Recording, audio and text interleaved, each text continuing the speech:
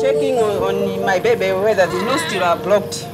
One of the most common complications for babies struggling to breathe is blockage of their nostrils or airways. One nostril is blocked, the left one, so I want to clean the nostril.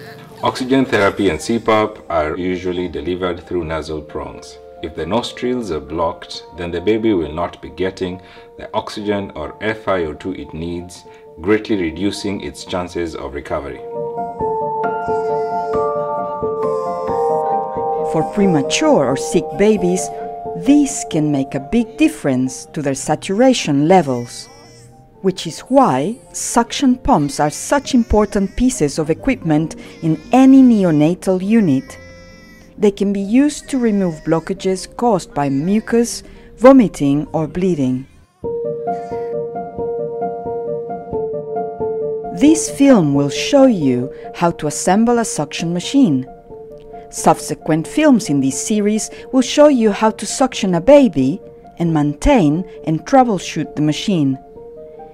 You will find that sick babies need to be suctioned regularly to keep them breathing well. So let's look at the different parts of the machine. The on-off switch is on the front of the machine.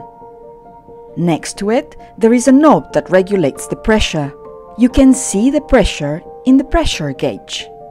The amount of pressure required for a newborn is very small, between -60 and -100 on the inner scale.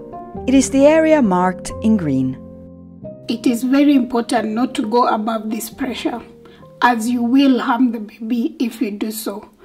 The tissues inside their mouth and their nose are very delicate. Fluids sucked from the baby are taken to the suction pump reservoir. There are 2 ports at the top.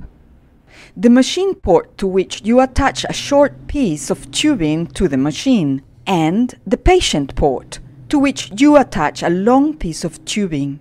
There is a bacterial filter between the reservoir and the machine.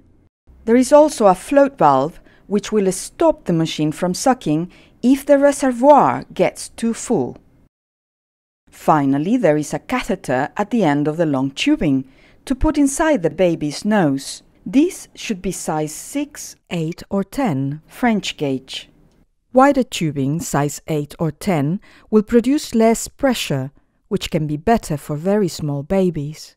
You can also use the machine with a Yankawa sucker to remove vomit or large secretions through the mouth. So, let's see how all of this fits together. Wash your hands before you start. The first thing we need to make sure of: the suction machine is heavy enough to cause real damage were it to fall. So, make sure that it is sitting on something stable, where it cannot fall onto a baby. The pump uses mains electricity, so make sure that the cable is well plugged in at the back. So to be sure that the machine is receiving the power from the source, we need to check by switching on and then off. The float valve, which fits into the cover of the reservoir or suction bottle, comes apart, so you may have to put it back together. Check there is actually a valve inside. The valve has a black rubber top which fits in with the top facing upwards. It has to be this way up to work. And make sure we connect the float valve to the cover of the suction bottle and we secure it tightly. The bacterial filter goes in immediately above the float valve. You push it into the small hole in the cover. The filter stops germs from being sucked into the machine. Next, put the reservoir bottle into its holder on the side of the machine. And now you can attach the tubes. We have 2 tubes. The 2 tubes are the same diameter. However, one is shorter than the other. Put the short one in first. The shorter tube is the machine connecting tube, which we connect to the bacterial filter and onto the machine inlet port on the suction machine. The longer piece of tubing is the patient tubing, which gets connected to the patient port on the lid of the reservoir. Now you need to set the correct pressure on the machine. So we need to regulate our suction pressure between -60 to -100 millimeters of mercury. So what we do is we switch on the machine and we cover the end of the patient tubing. To set the pressure, the end of the patient tubing needs to be completely blocked. When you do this, you will see the pressure gauge go right up.